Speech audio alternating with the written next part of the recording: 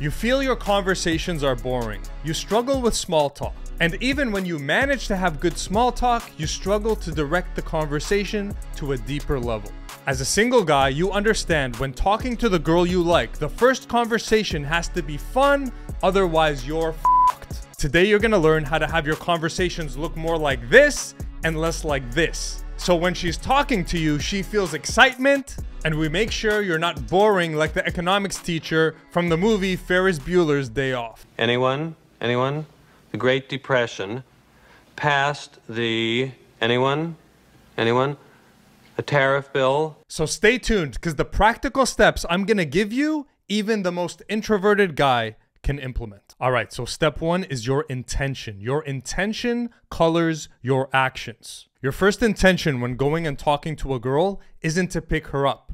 Your first intention is to go there and have fun. When you walk up to a girl with the intention to pick her up, you get stiff, you're fearful, and you're kind of like on a hidden agenda. And the woman picks up that energy. Whereas if you're just a guy who says, look, I'm gonna go and I'm gonna have fun with the people I talk to, and that's my deepest number one priority, then that's what the woman's gonna feel from you. And when you're focused on having fun first, that is gonna allow you to loosen up and just have a good time. Let me tell you a story I think a lot of you can relate to. So when me and my buddy JP used to go out to the clubs all the time, we had the intention of picking up girls, and we'd try really hard. We'd approach tons of girls. We'd get rejected night after night, week after week, until finally we'd be like fed up. Then one night we'd go out, but we were just so fed up of trying to get girls. We're like, man, fuck it. We're just gonna have fun tonight. Fuck the women, all right? We're just gonna have fun. We're gonna chill. And lo and behold, on those specific nights where we weren't even trying, that's when we would get the girls. Now, why does this happen? This happens because your energy changes with your intention. When women feel that we were just there to have fun, guess what women want? They want to have fun too. And so when we talk to them, we weren't so careful. We didn't have an agenda. We were just kind of being natural, more authentic. We weren't trying to like manipulate the situation. And so we came across more like just cool, less needy, and more natural. And so the women were attracted to us. Drop a comment below if this has happened to you. I'm sure it has. So like I teach in my book, priority number one is to have fun. Priority two is to get women. You never switch those priorities around. Priority number one always has to be to have fun. Step number two, don't act cool. The cool guy act is like, oh yeah, I'm alpha, oh, I don't care, boring. And there's no connection there, okay? Because it's not authentic. You're better off using self-deprecating humor, such as I'll walk up to a girl and I'll be like, you know what? To be honest, it took me like 15 minutes to gather the courage to come talk to you. You look absolutely amazing in that dress. So I'm kind of like making fun of myself using self-deprecating humor. I'm also being very honest and authentic. This disarms her. It shows her I'm not taking myself, her, or the situation too seriously. And it also is a playful way to show her that I'm coming in from a heart-centered place, not a head-centered place. I'm basically saying, hey, I got nothing to hide. I'm here to have a heart-to-heart, genuine connection with someone. And I'm also looking for a playful interaction. So I'm opening with something that's funny, self-deprecating, to let you know this isn't going to be a boring, normal conversation. Now, there's a whole system on how to do self-deprecating humor in a way where you don't look weak. And it's described in my book, How to Seduce with Integrity. 500 pages, pure game, no fluff. But for now, I'll tell you this. When you stop acting cool like every other guy, you automatically differentiate yourself. Every other guy is like, oh yeah, hey, what's up? Oh no, I don't think you're that hot. Oh, I'm not that intimidated. And she sees through that act. She's seen it 1,000 times. So what you're giving her when you're like, hey, you know what? You're so hot. What's my name again? Right? And you say that in a funny way. That pattern interrupts her. If you guys know NLP, neuro-linguistic programming, that's a pattern interrupt. One of the secrets in my seduction is I'm always pattern interrupting women. Why? Because pattern interrupt is making her brain go, what? Wait. It's making spikes go in her emotions. What? What did he say? Oh my God. I thought he was going to be like every other cool guy. And now he actually like admitted he was intimidated. Emotional spikes. Mental spikes. So mental spikes, emotional spikes represent what? Excitement, emotional stimulation, aka fun. And this video is about how not to be boring. You want to know how to be boring? Be predictable. Talk like every other guy talks to her. So ironically, by not acting cool, you become the coolest motherfucker she's talked to tonight. Which brings us to step 3.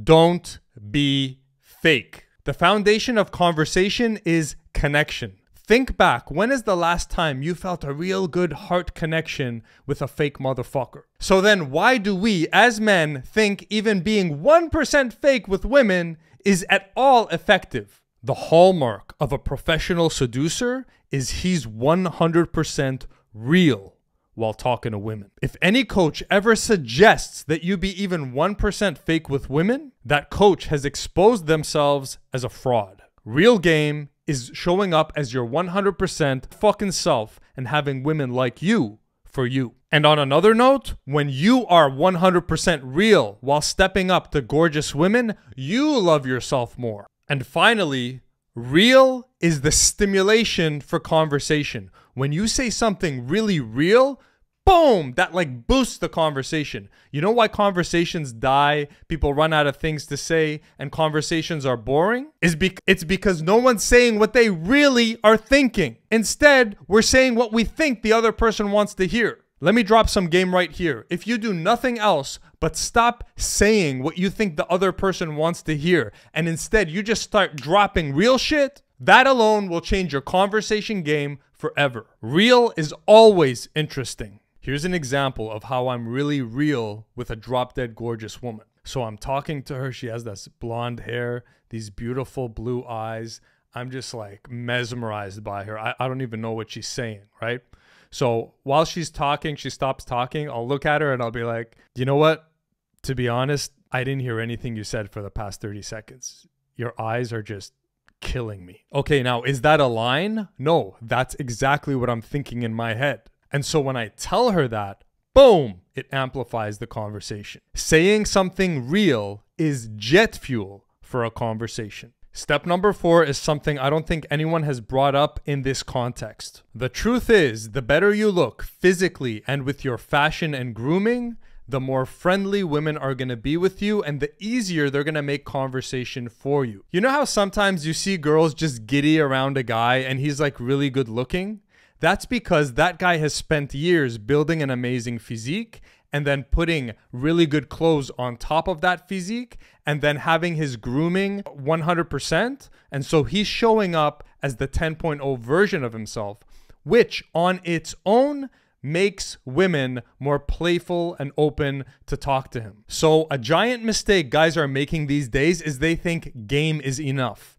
No, if you have game, but you're a slob, of course, she's going to even make it harder for you when you talk to her. And you think, oh, it's because I'm not confident enough. I'm not interesting enough. I need more stories. I need to be more fun. No, bro. You look like shit. You look average. You look like an average motherfucker. You want a 10. Why does the 10 want your average ass? Go fucking work on yourself.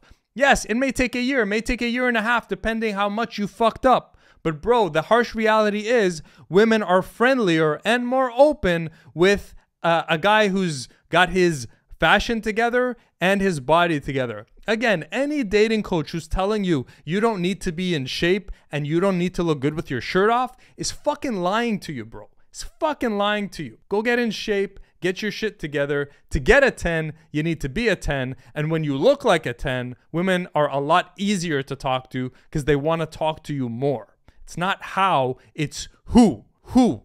Women respond better to a better who, a higher version of yourself. Go get your shit together. Step number 5, I also think you haven't heard this before. It's have an amazing life before you talk to her and having an amazing day before you talk to her. What do I mean? I mean, if you're in an amazing energy all day in your life because you're eating healthy, you're moving, you're working out, you're being disciplined, you're staying away from porn, alcohol, weed, drugs, anything that's breaking you down, and you're just living a healthy lifestyle, you're a higher vibrational being. You are at a higher vibration and you're social and you're going after your dreams and you're kind of active in your life. So you have this momentum, this high vibration, this high energy. You're feeling good. You got this, you know, you're living life. And then you see a hot girl and you step up to her and you're like, hey, what's up? Well, she feels your whole life force behind you versus the guy that's like on his computer all the time, and then he's on his phone and he's low vibration, and then he's like, I wish I had a tissue now. I here's a tissue. Okay, so here's like okay. Watching porn, scrolling on social media compulsively. Okay, let's go to the club. Let me go talk to that girl. And then you talk to her and she feels that you're just a fucking loser, bro, from your energy. And you're like, I'm going to implement this thing this dating coach told me. Man, your fucking energy fucked you before. It doesn't matter what you say. You suck. You fucking suck. Your energy sucks. You're at a fucking low vibration, living a low fucking vibe life, bro. Okay, you get the picture, right? I want to deliver that message to you. I know a lot of you can relate to that. I'm not making fun of you. We've all had our down times where we got overweight, we got addicted to porn, to smoking, to drugs, to alcohol, whatever. I'm not judging you, bro. But I'm not calling you out. I'm calling you up. Because you and I both know you're better than this. And your energy all throughout the day isn't going to magically disappear when you go talk to that girl. So fix your shit, fix your life. So when you step up, your energy's high. Step number 6 is randomly redirect conversations. Here's what I mean. One of the laws of conversation and seduction is never, ever talk about anything negative. It kills seduction faster than you would believe.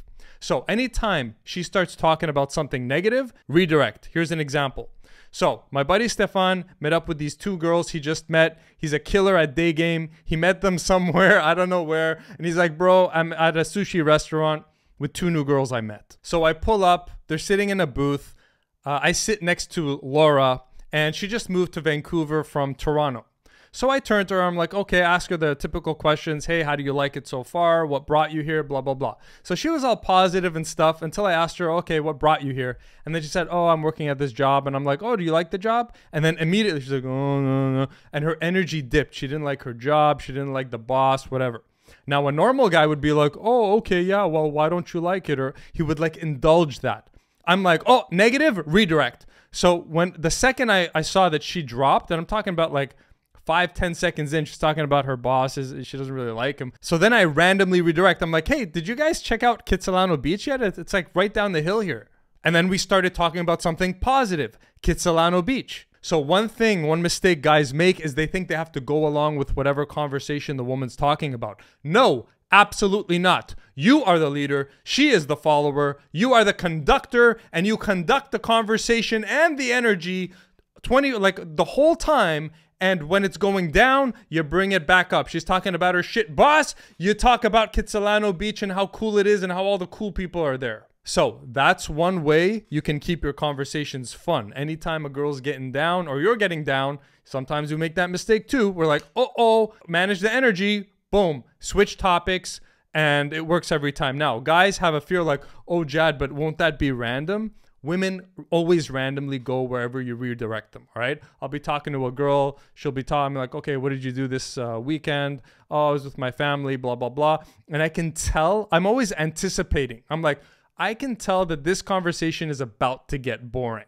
So let me redirect it before it dips. So she'll be like, yeah, no, I was with my family and blah, blah. And I can feel like she's kind of going like, ma, ma, ma. So then I need to insert something. So I'll be like, hey, if you could teleport yourself anywhere right now, where would you go? Boom. Instantly interesting, unpredictable, kind of weird, right? Weird question. And then we're back to the races. So don't just go with it. You need to proactively manage it every second and redirect it. And wherever you redirect it, they just go. And if you're extra scared of this, here's something you can do. If a girl's like, oh, well, that was kind of a random redirect, you just laugh and you're like, yeah, I'm totally random. So anyways, yeah, if you could be any animal, what would you be? And really, that's it. If you own it, then it's totally normal. Step number 7, stop being so goddamn well behaved. I may have moved this step up, so if you went from step 2 to step 7, don't worry, we're covering the rest of the steps. Your objective is to not make a conversation boring. Do you know what's boring? Anything that's predictable. When you know what's coming, by definition, it becomes boring. When you are well behaved, the woman knows what's coming, therefore she is bored. 2 things you can do to stop being so well behaved. Number 1, compliment the woman. And number 2, tease her. Oh, Jad, but what if she thinks that I'm all into her if I compliment her? Oh, Jad, what if I tease her and then she gets offended?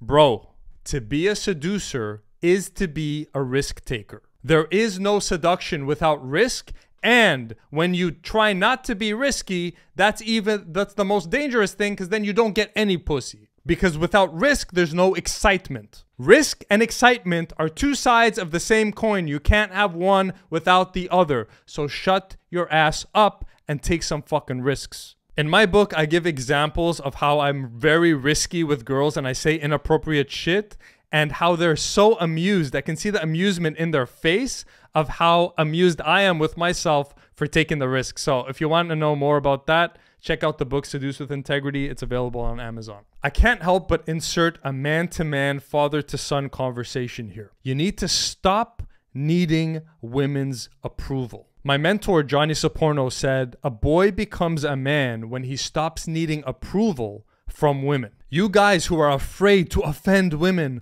or appear too sexual around women are still stuck in your boyhood stage, where unconsciously you are still needing the validation from mommy, and now women are acting as a symbol for your mother and you're looking for approval from them. You need to consciously switch something in your head and say, yo, I'm a man now. Fuck everyone's approval. I don't want my mom's approval. I don't want women's approval. I'm a man. I am the way I am. I have the beliefs I have. I have the values I have. I'll act the way I act. I'll say what I want to say. And you can either take it or leave it, love it or hate it. This is me. I want you to have a visual. How ridiculous and pathetic would it look for a full-grown warrior killer motherfucker to be kind of like tiptoeing around women, like, oh, can I compliment her? Oh, can I tease her? What, will that offend her? Oh, I'm sorry. Pathetic. Get fucking grounded. Stand your ground. You want to flirt with her? You fucking flirt with her. You want to tease her? You fucking tease her. You got to play your game, your style, the way you like, the way that's fun for you. And when you play a game that's fun for you, it automatically becomes fun for the woman, because she's now amused because she's looking at someone who's being 100% real. You know what that demonstrates? All of you, I want to be dominant with women. Oh, I'm dominant. I'm cool. You want to be dominant, motherfucker? Show that woman you don't give a flying fuck what she thinks. And then you can make 10 mistakes and she'll still like you, because she's going to be like, God damn, this guy's so confident. He doesn't give a fuck what I think about him. Damn. That's kind of making my pussy wet. Can you see how this is emotionally stimulating? You have Bob who's, hi, how are you? Oh, nice to meet you. Oh, how many brothers and sisters do you have? Versus James, who comes in and says, God damn, I'm sorry, but you look amazing. That, oh my God, oh damn, you look, oh shit. Who's she gonna like more? Who's she gonna want to talk to more? Who's she gonna run to for fun?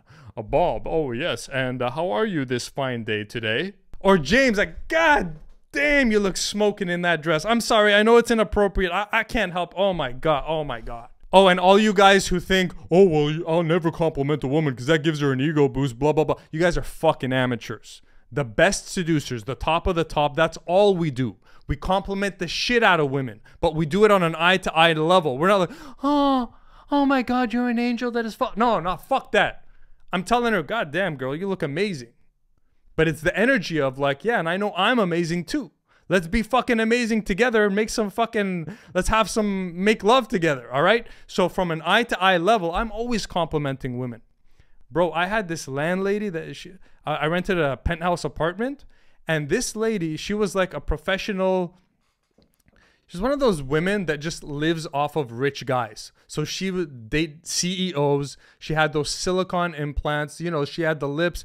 Fucking spent hours at the gym. She never had an ounce of fat on her.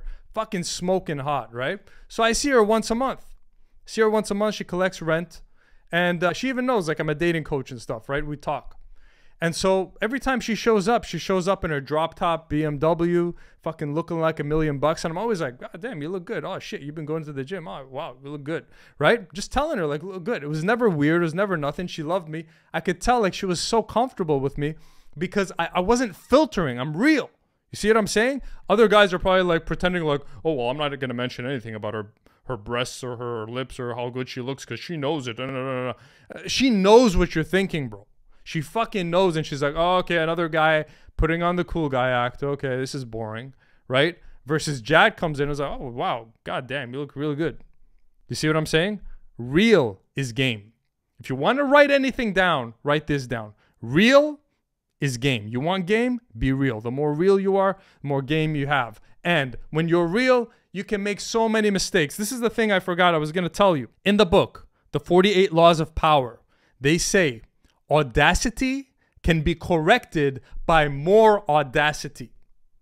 Audacity can be corrected by more audacity. Meaning, if you're that bold, real motherfucker, you're stirring her fucking emotions, even if you make mistakes, she's forgiving you for those mistakes. Why? Because she's not looking for a perfect guy. She's looking for a fun guy. Boom! Mic drop, motherfucker. Mic drop, motherfucker.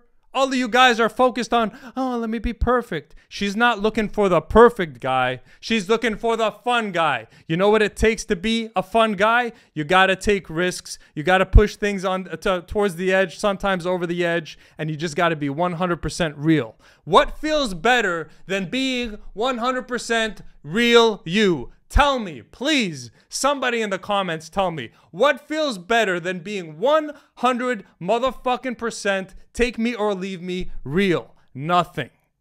I'm feeling real right now and I'm vibing high just because I'm being myself. You do that with women, you got game, you got more women than you can shake a stick at. All right, we're going to have to wrap this up because it went longer than I expected, but here's the summary I'm going to give you. Here's my parting advice to you, bro. Environment matters, and this is something, again, I don't see talked about enough. Stay away from the clubs. Stay away from the cold approaching in the daytime. Those are very advanced, very difficult areas. Unless you're one of those super extroverted people who loves talking to people and it feels natural for you to cold approach in the daytime or go to the club and cold approach, for you, then go do it. But if you're like me, an extreme extrovert, here's a better way to do it. Go join classes, groups, communities, meetups. If you're in a school, be part of your school, college, university scene, whatever. Okay, group, co-ed sports events, more normal places. I'll tell you why. Number one, it's less pressure. Number two, it's less weird. It takes less skill. And number three is like, you're probably watching this because you're struggling. You have social anxiety. You have a fear of rejection. You feel awkward. You don't want to make anybody uncomfortable in public and, you know, all that stuff, right? So that stuff's getting in your way and not even giving you the opportunity to even get into long enough conversations to learn anything. So what you need to do is focus more on environment. When you put yourself in an environment that is more in alignment with who you are, you're going to naturally come out of your shell and perform better. For example, for me, I'm an extreme introvert. My perfect environment to meet hot girls is while surfing. Okay, that's the perfect ideal for me. I'm surfing. There's a super hot surfer chick next to me. We're both waiting for waves. I start talking to her. We talk back and forth, and on the beach, we talk, we have some drinks, and things go from there. That's like my ideal, right? So I work backwards from that. Now, I don't live in a surf place, so I take the second best, right? Which is I'll do like co-ed volleyball, beach volleyball. Maybe I'll take some dance classes, acting classes. I'll find places where there are activities I enjoy and there are women there and I talk to them there. And because I'm more introverted, that works a lot better for me than hitting the loud clubs or doing a day game. Bro, I did day game and it felt disgusting to me. Okay, I just did not fucking vibe with me. I'm not judging day game. I'm not saying it's wrong. I'm saying it's wrong for the wrong people and right for the right people. For me, as an extreme introvert, day game, I did it, but I did not enjoy it. Night game, I did a lot of night game actually because I wanted to accelerate my learning. And I won't say that I hated it, but I will say you'll never see Jad in a nightclub. I mean, I hate those places now, right? Because I'm at 44, sorry. At 44, I know who I am, and I go to the environments that are in alignment with me as an extreme introvert who likes more sporty things, outdoor things. And you're underestimating how much that alone is going to impact your ability to have playful and non-boring conversations with women. A lot of you, the problem you have is you're trying to game in the wrong environments. So environment fucking motherfucking really fucking matters. Choose the environment that puts you at your advantage and plays to your strengths. And the final step is some advice on taking action. Bro, you suck more than you think, all right? Like when we watch these videos, we imagine, okay, I'm going to go out, I'm going to do this, it's going to be like, ba, ba, ba, ba, ba, right? And then you go out and you suck, okay? I'm not discouraging you, but it's better to just know this, all right? We aren't as good as we think we are a lot of times. But there's also a flip side where I'm going to talk about in a sec where you're going to do better than you expect as well. But number one is if you're out of practice, understand that the first few times you're going to go socialize, you're going to suck. Probably. All right. And be okay with that. And don't be like, oh, I went out a few times and I sucked. So this isn't meant for me. I'm doomed to die alone, blah, blah, blah. No, you're going to suck for a little while and then you're going to get better. Okay. But you're not going to get better staying home watching videos. Now, on the flip side, when you do go out and you're like, okay, fuck, I'm going to go talk to that girl. And you imagine how badly you're going to fuck it up. You're actually going to go step up to her and you're going to do better than you expected as well. Okay. So you're not as smooth as you think, but also you're not as terrible as you think. And so that's going to give you confidence. You're going to be like, oh, I walked up to that girl and I didn't die. And, oh, actually, I didn't do perfectly, but I didn't do like terrible either. Oh, okay. I think I can do this.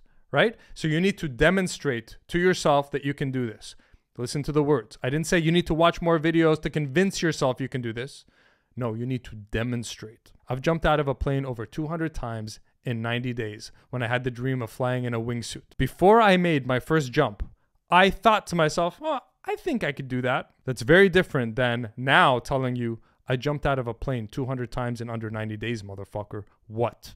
I own that. I demonstrated that to my motherfucking self. So you got to go and demonstrate to yourself that you can step up to those beautiful women. That's a different level of confidence you ain't never going to get from no video. So the only way there is through the shit, through the mistakes, through the rejection, through the embarrassment. Bro, I've been embarrassed and humiliated so many times, you wouldn't even believe it. So if you want to be a cool motherfucker, get embarrassed more. You're not cool if you never get embarrassed. You're a fucking loser.